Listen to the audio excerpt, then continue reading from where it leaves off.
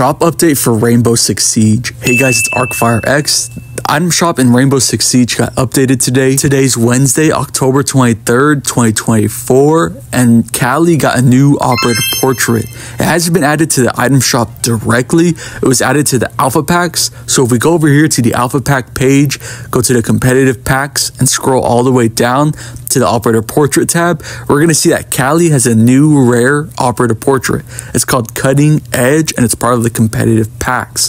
It's part of the item shop update. You could buy this with competitive coins. It's 15,000 competitive coins if you want to buy this specific operator portrait, or you could buy one competitive pack for 5,000 competitive coins and you could try your chances that way. You can get lucky and pull the portrait, or you can pull any random item you see in this collection.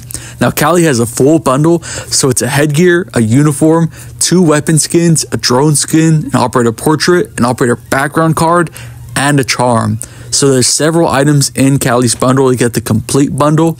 The headgear is the most expensive of the bundle, but you can get the entire bundle. You can get pieces of the bundle. You can buy them directly, or you can try your luck with the competitive packs and randomly get what you want. You can only buy these with competitive coins as of right now. You cannot buy them with renown or R6 credits. So you can't spend real money. You can't spend in-game money. You can only earn this from playing ranked or from playing Siege Cups. The Siege Cups are in beta right now, so console players, the only way to get this is by playing ranked, and you'll get those competitive coins at the end of the season.